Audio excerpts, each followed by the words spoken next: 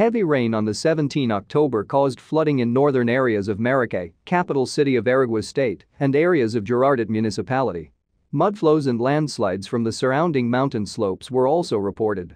This Monday, October 17, afternoon, El Castaño, Corozal, and Palmarito rivers overflowed in Maracay, Aragua State, due to heavy rains that have been falling for several days all over Venezuela. The rains caused water to flood the town's main street, bringing down large trees and rocks and wreaking havoc on homes and vehicles. Las Delicias, a mostly wealthy neighborhood in the north of Maracay, was heavily affected by the flash floods. These events have increased fear among Venezuelans as torrential rains have been pouring down on the country for over 3 weeks.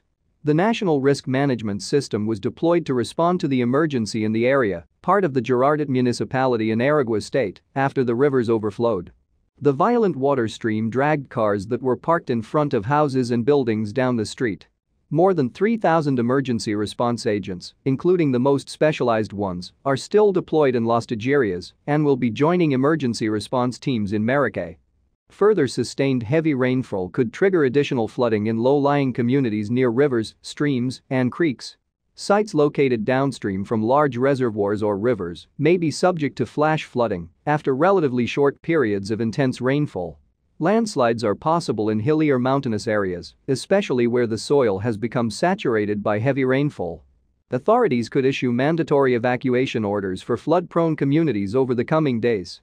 Disruptions to electricity and telecommunications services are possible where significant flooding or landslides impact utility networks.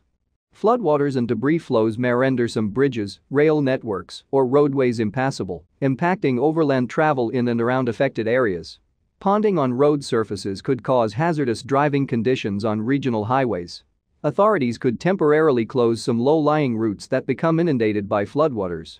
The heavy rainfall recorded in recent weeks has caused landslides and floods in half of Venezuela, causing thousands of people to partially or entirely lose their homes.